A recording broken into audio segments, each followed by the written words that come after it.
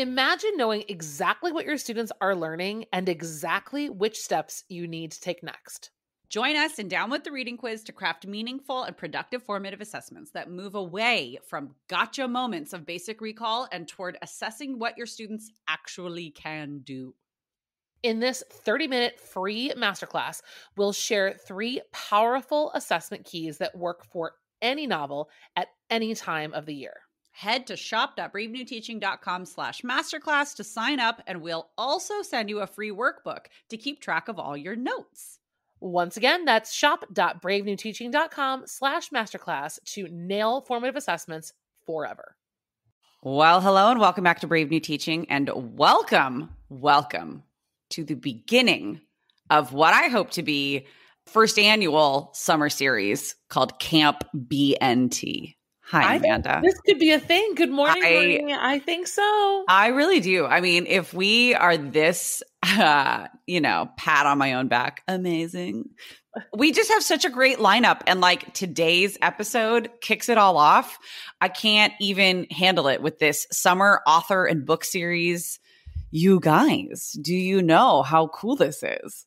It's so cool. And as promised a few episodes ago, you're going to get a chance to hear our first interview where we did not keep our cools. I mean, we were not cool during this interview, and we're not afraid to admit it. No, we're super dorks. And it's because we were talking to #1 New York Times best-selling author of historical fiction, Ruta Sepetys. And anybody who has spent a little bit of time around a bookstore and around like the ELA community, especially of like social media, right? I feel like there's different kind of iterations of an ELA teaching community.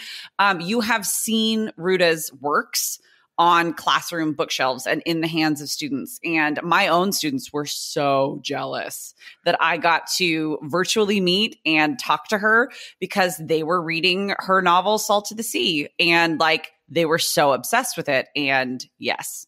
And so to kind of, if you are just jumping in and maybe you are coming here from Ruta, maybe you are following Ruta Sepetys and you were like, oh, she's on the podcast. Welcome.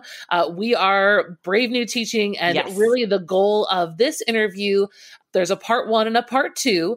And then like I said, the goal is actually to get to the 3rd episode in this kind of little lineup for us with Miss Sepetys, because in that 3rd episode is where Marie and I are going to break down all of the ideas that this interview gave us and the ways we see it really shaping the classroom. And not only do we believe that stories like Salt to the Sea, I Must Betray You, Fountains of Silence, not only do we believe that these belong on classroom bookshelves, but we believe that they deserve to be part of the curriculum. This is a big reason why we're so excited for the summer, is because every single author and work somehow fits into the bigger perspective of what we're trying to do here at Brave New Teaching. And that is to, 1, challenge the status quo, and 2, create classroom spaces, classroom curriculums that are more culturally responsive and fresh and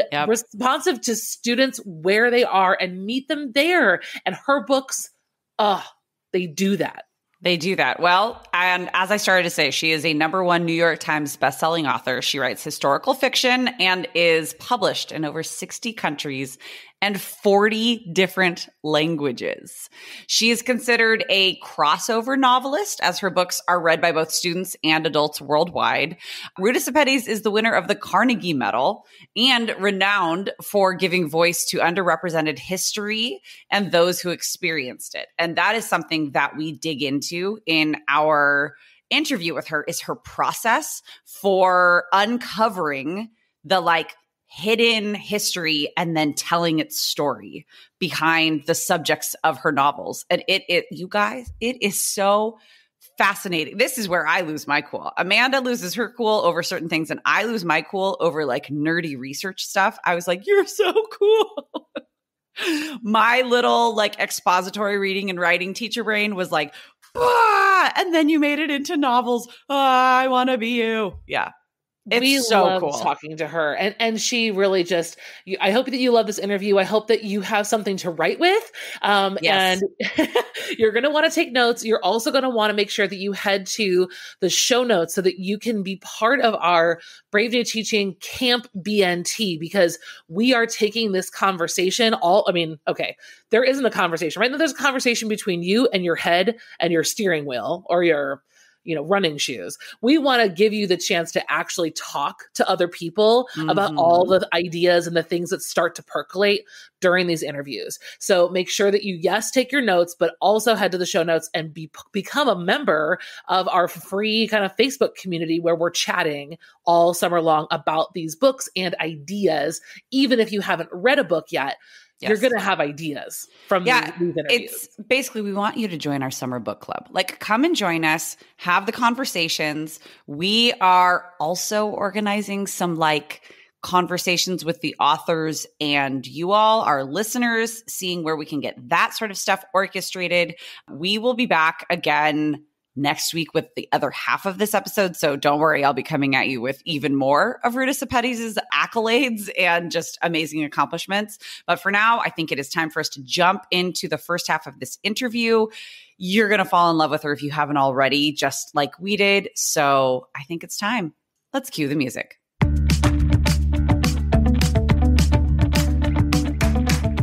You're listening to Brave New Teaching, and we are so much more than a podcast. We give teachers the inspiration, support, and tools to challenge the status quo.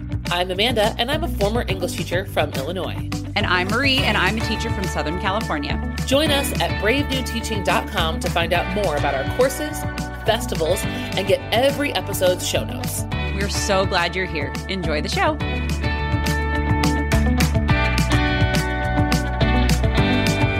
All right, everybody.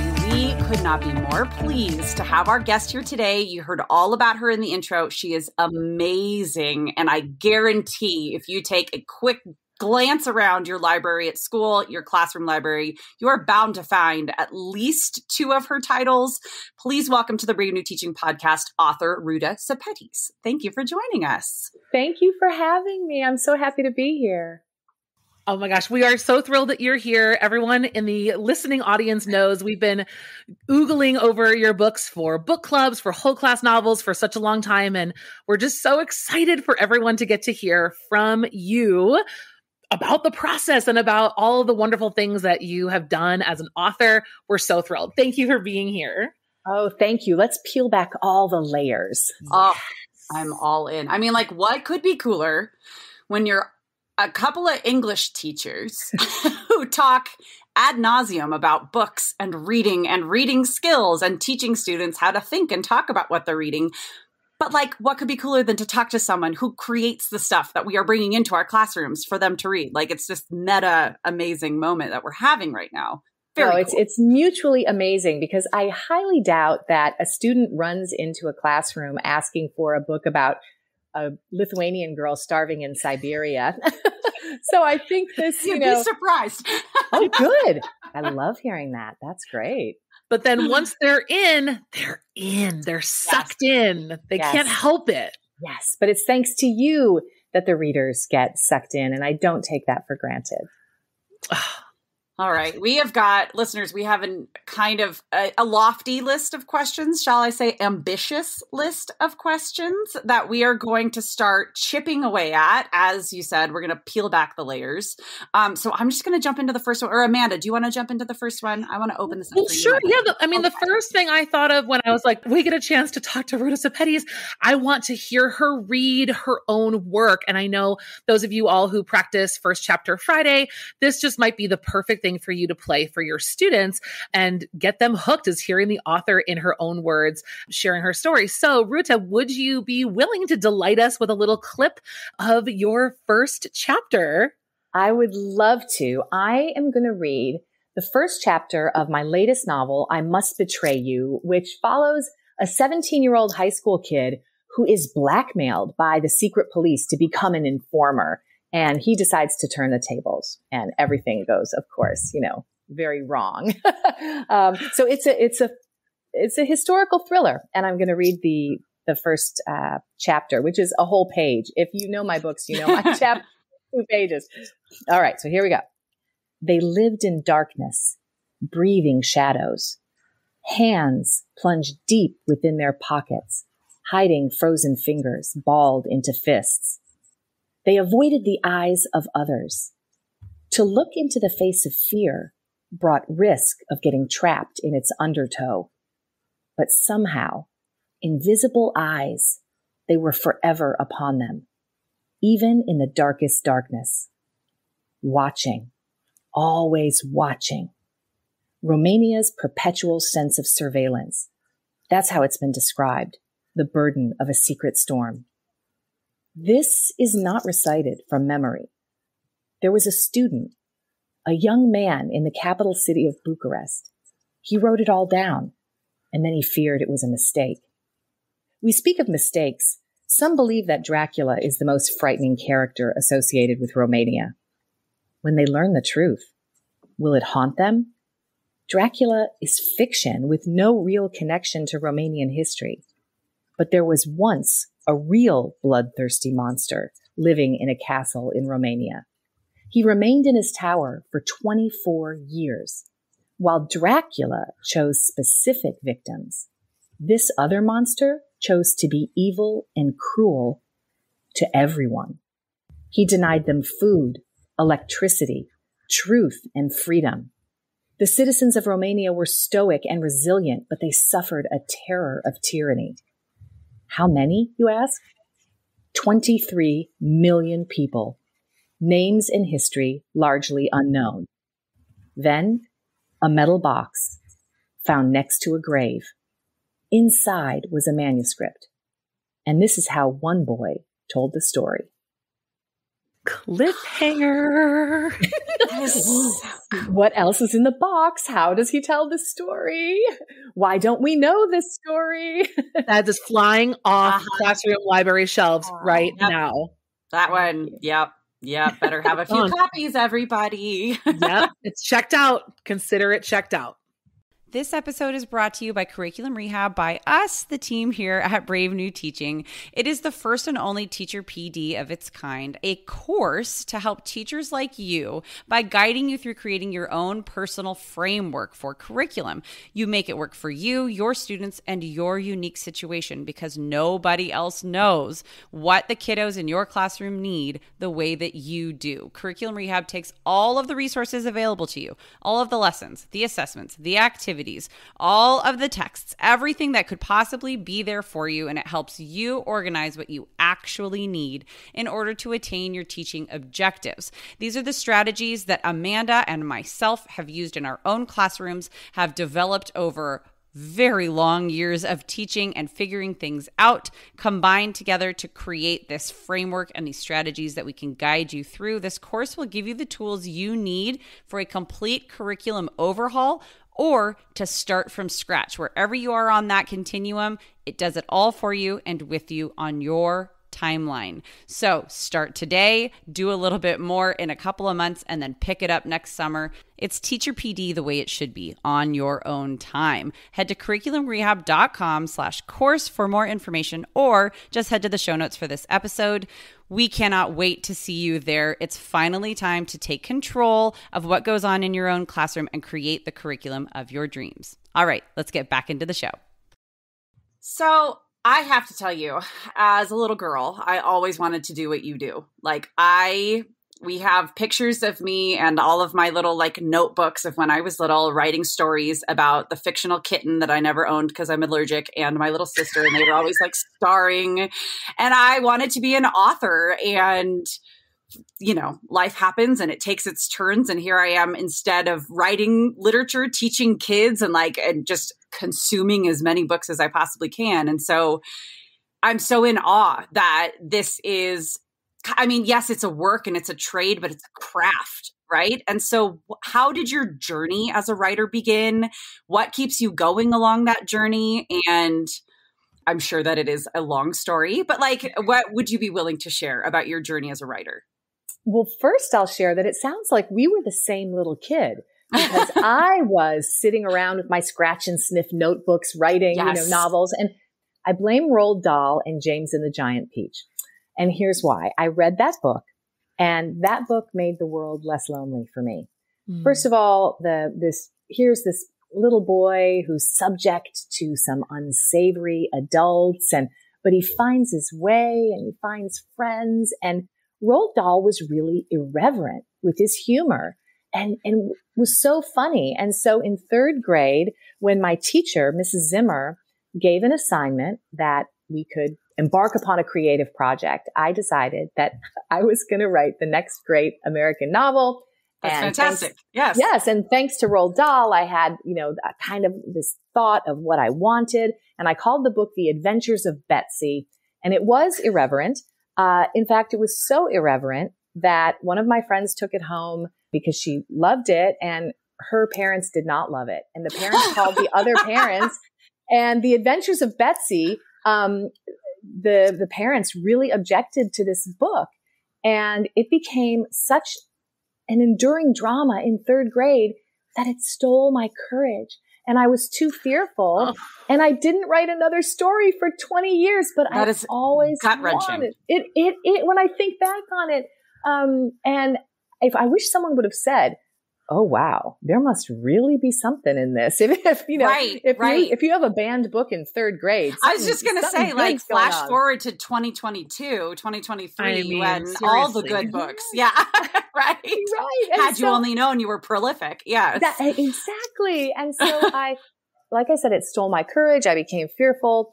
And instead of pursuing writing, I pursued writing, but for other people and with other people. And I spent 22 years working in the music business in Los Angeles, working with songwriters, helping them tell their stories through song, working with bands and music producers and video game composers. So I was working in story, but they weren't my own stories.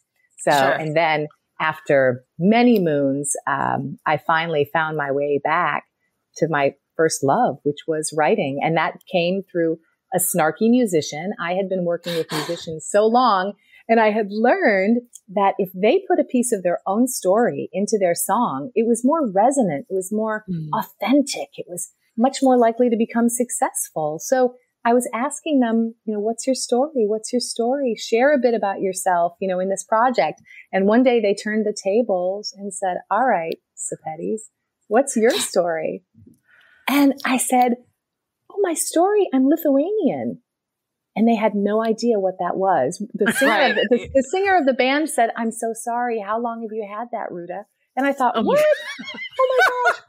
And but then the band members, they said, does it hurt? Exactly. Yeah. Exactly. Yeah. Is it scaly? Is there a cream for that? Is there an ointment for that? Exactly. Yeah. And but they challenged me and said, no, we don't accept that. With all due respect, we don't know what that means to be Lithuanian. What does that mean? And that snarky musician kind of set me on the path, and I wrote what became Between Shades of Grey. And after I published my first 2 books, my publisher came to me and said, we know what you're doing. You're, moonlighting on American Idol and these shows, and you're working with these musicians. We want you to quit that. And here I am. Oh, wow. And you took the step into your own business, your own thing outside of somebody else. That's amazing. And amazing, and also kind of a white-knuckled ride. Think about this. So I spent 22 years building this business where I was helping and managing songwriters and musicians, and I'm going to chuck that to write books about totalitarianism for teens. And you know what? It worked out. It absolutely worked out. Thanks to teachers and librarians and reading specialists who are really the hidden heroes here. Bringing my books, out of the dark. Well, we are really, I will say, we are really good at sniffing out what a kid, and when I say a kid, I mean a 9th through 12th grader, but like my bread and butter is like 11th and 12th. I am really good, and so are our contemporaries, at sniffing out something that a kid is going to connect with. And that is exactly what we all recognize in what you create. Yeah. And it takes a certain it takes a certain experience to really be able to do that, and to curate, but like time and time again, you're able to recreate those situations and stories and characters that kids can really connect with. Well, and I'm actually really curious about the process that you went through, Ruta, and was it a direct decision, right, of choosing your audience, right? You have this story, you did so much research, especially with Between Shades of Grey and kind of moving forward. Could you tell us a little bit about that decision to tackle your stories for a young adult audience and maybe what went into that decision, or was it just accidental? I mean, I think it's really impressive and so important for these kids, but I wonder what it was like for you. It was not accidental. Absolutely not. I consider myself a novelist for young adults. And although my books in several countries are published for adults, in Italy, for example, they will not publish my books for students or young adults. They think they're too heavy and dark, I guess. Italy. Yes. Really? Of all places. I don't know. I just think of the history within that country. And that's too heavy? Well, it's too heavy to burden the youth with, they said. Okay. But so in Italy, I'm considered a historical romance novelist. Go figure. A lot of people, when I'm in interviews, they actually think it's the opposite. They say, so really, you intended to write for adults, but your books just made their way to students. No, I absolutely wanted to become a writer for and to work for young adults, to work with young adults.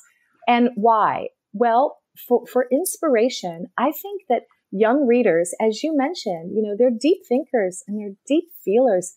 They're probably one of the most honest reading audiences that exists, right? So I wanted to bring these fading pieces of history to these deep thinkers and deep feelers who are going to carry these stories into the future.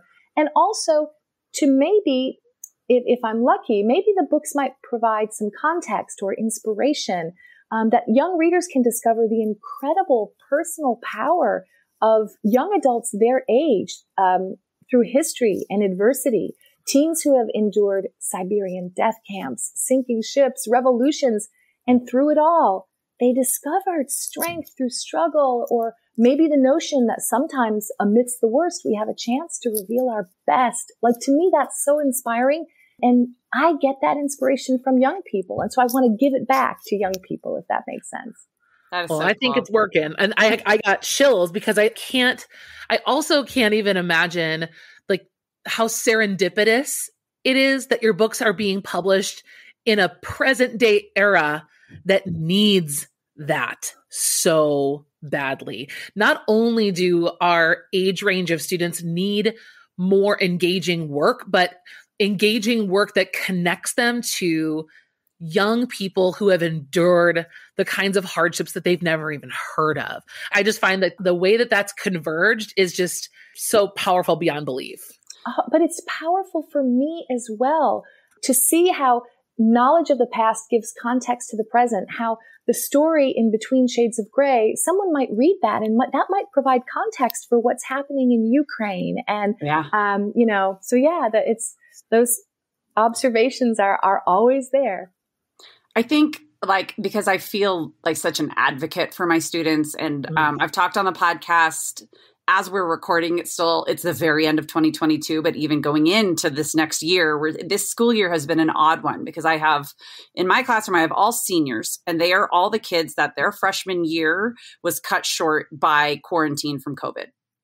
So they were taken out, and then they spent sophomore year learning online. Junior year was back in person for most kids, but it's still odd. And this year, it's just been a very long haul to just get in the game. It's been odd. There's more I can say, but it's been odd. And just to hear and to see the weight of the world on their shoulders, but they don't know how to grapple with it. And they don't, quite frankly, feel like they belong in the conversation because they've been kind of dismissed as kids by us, by us, I mean like the grown-ups around all parts of their life. Collectively, yes. Collectively. And to hear you, an established author and artist, putting out work that is meant for them, that includes them in the conversation, and that creates space for them to be part of the world at large, looking at a huge trajectory of history and looking at society then and reflected now. And it's created for them.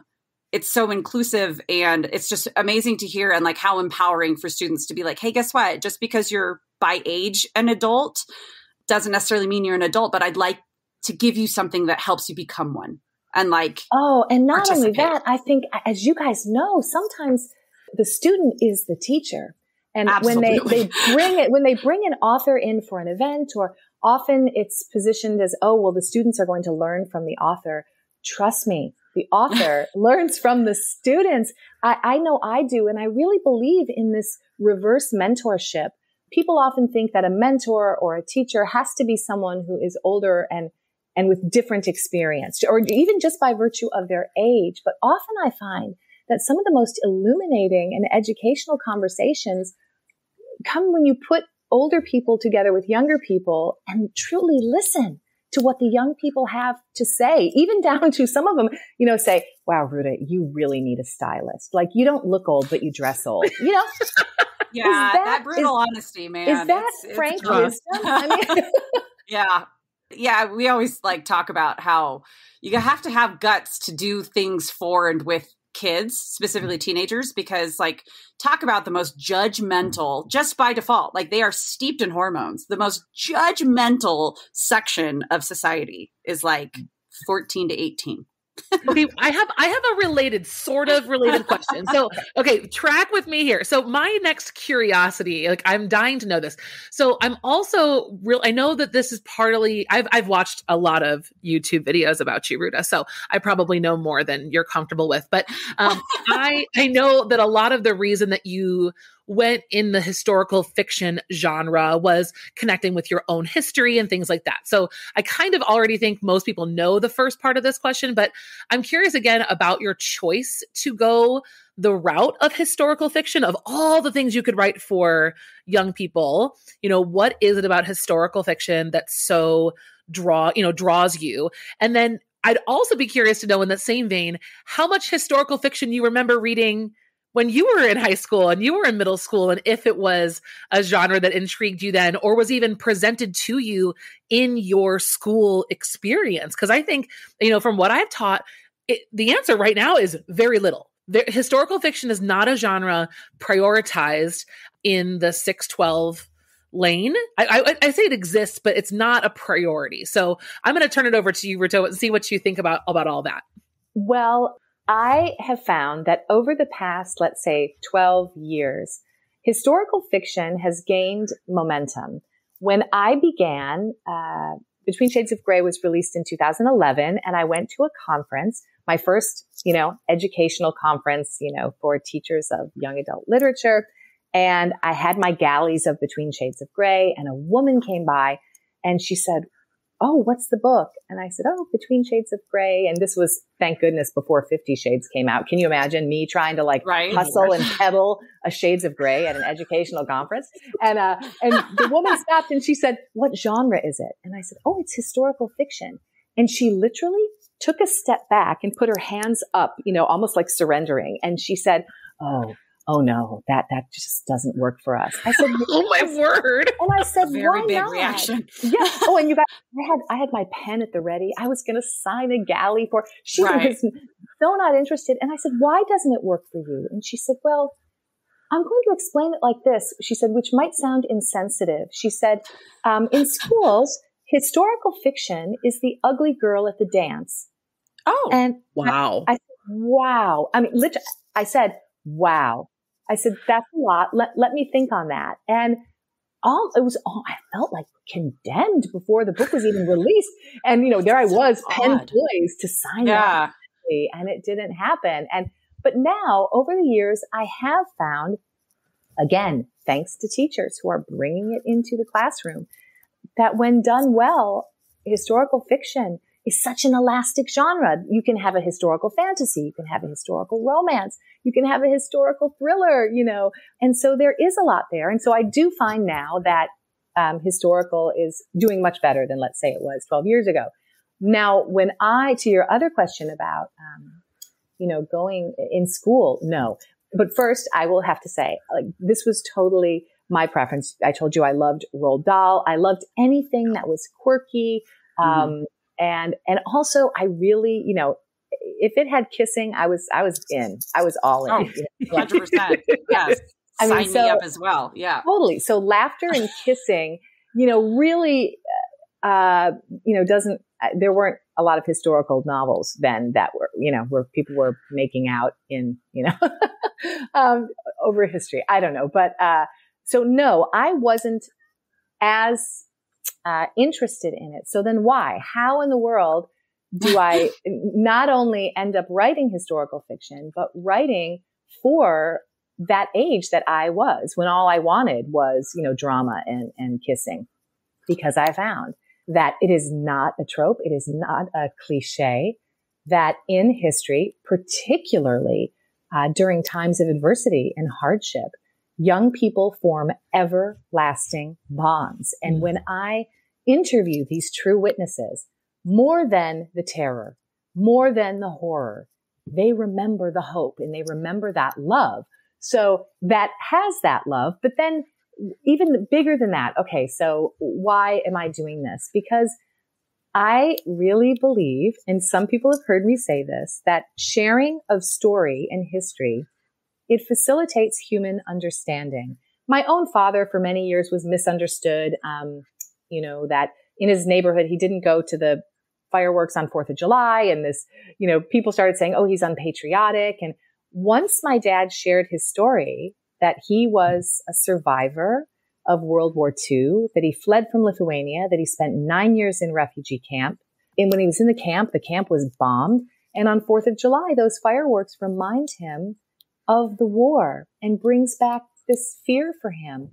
Once his neighbors learned that story and the history, the atmosphere around my father went from criticism to compassion just because they knew his story. And that is so powerful to me. If we can share these underrepresented pieces of history, could we make true progress and facilitate human understanding and bridge those widths between us, that those awful widths that stand between us, which when we really get down to it, they're not as wide as we think or feel. So that's, part of the reasoning. And I realized that this genre that might not be as hot and sexy as other ones, I really think has the potential to make tremendous impact. Oh, absolutely. That's so beautiful. The way that you just described I'm all totally of that. ranting. No, not at all. No. It's the idea. Well, because we always talk about how reading is what's the quote? Reading is an exercise in empathy, right? Mm-hmm. Mm-hmm. It's a very famous quote that I'm completely lacking in who said it. I don't remember. But that idea of that's why we bring stories into our classrooms. That's why we teach history in general, right? But as a kid, I remember having a really hard time connecting with a lot of different pieces of history because it felt so clinical. So why wouldn't historical fiction make sense, right? We connect with stories, we connect with characters and relationships, and all that historical fiction does, not all that, but what it does and what's an amazing vehicle is for that bringing to life of the history and the reason that we teach history in the first place, everything that you've just described. I have a really big problem with the teacher that was mean to you. Yeah. I have a big problem. I want to find her and talk to her about that. I didn't perceive it as being mean, but I thought it was I do have to say that I appreciated it because I really wasn't aware of the mountain that I had chosen to climb at the time. I get that. I really wasn't aware. And if I would have been able to say, hey, listen, I think feelings stay with us longer than facts. And what if we can take these historical facts and make a statistic, a human being through historical fiction? She probably would have walked away anyway, but right. Listen, as your self-appointed bodyguards, we would have just handled her however you wanted. So Take care we of could have it. brought her back when you were ready to talk to her. That would have been. And a lot of what we talk about with teaching philosophy, even just on this podcast, is about our little tagline, challenging the status quo, and looking at just because we have been doing the same things, quote unquote, doing the same things because they are traditionally in an English language arts classroom or whatever for so long, like, does that mean that they're right? Does that mean that they're serving today's kids? What does that mean? Let's take a critical eye. And so hearing you talk about the way you write and what you create just reaffirms that in such a beautiful way. Oh, thank you. Friends, thank you so much for joining us for the first half of this interview. Like we said, we fangirl. We lose our cool. Like, what can we say? Even listening back to it, it's like, wow, we did that? Yeah, that was pretty cool. That was over winter break, wasn't it, too? That was a while ago. Yeah, it was a while ago. That we were getting that one taken care of. And we were so grateful for just the time that Ruta spent with us and how generous she is with her time, with her process, and just talking about her craft and how supportive she is of teachers. And I can't wait actually for everybody to hear the second half because we start getting into even more about her take on education, her take on the fit of books in a classroom, of historical fiction in the classroom, and like just it sets us up so well to talk more about real world classroom applications for all of the things we're talking about. I am actually looking forward to hearing everyone's reactions because one of the questions that we ask her in the next part of the interview is if someone listening is about to pick up one of your books, what do you hope they walk away with by the last page? And I remember like putting her on the spot. We sent the questions to her ahead of time, but she said that she didn't look at them because she really wanted to be candid and, like really honest with us in the moment. And I think that's a big question to ask her on the spot. And I loved her answer. So I'm excited. I even poked her a little bit about essential questions, you guys. So yeah. So talk about getting theme and essential question from the actual artist herself. And then we asked her a little question about what is like one thing that you would change about education. And whenever we talk to people who are, she's kind of got like a toe in the water of education because she's like in the academic world and that she's like such a acclaimed researcher and she's obviously highly academically skilled, but like she doesn't work as a professional educator. And so her take on education might surprise you. It might, but no matter what, we want to keep talking to you all about your ideas, what you're thinking about, how you can involve Ruta's work in your classroom. Please take a chance to head over to bravenewteaching.com/camp and jump in to Camp BNT with us. Yes. Grab your s'mores and your bug spray, unless you want to sit inside like a hermit like me. And then you can just... There you go. All right, friends, we will see you next week. We cannot wait for more fun with Ruta Sepetys and the rest of Camp BNT. Thank you so much for joining us. We'll see you next time. Bye.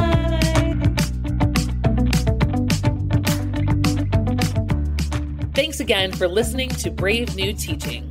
We'd love to keep the conversation going over on Instagram. And while you're there, check out the links in our bio for the most up-to-date events going on in the Brave New Teaching community. Thanks for being here and have a great week at school.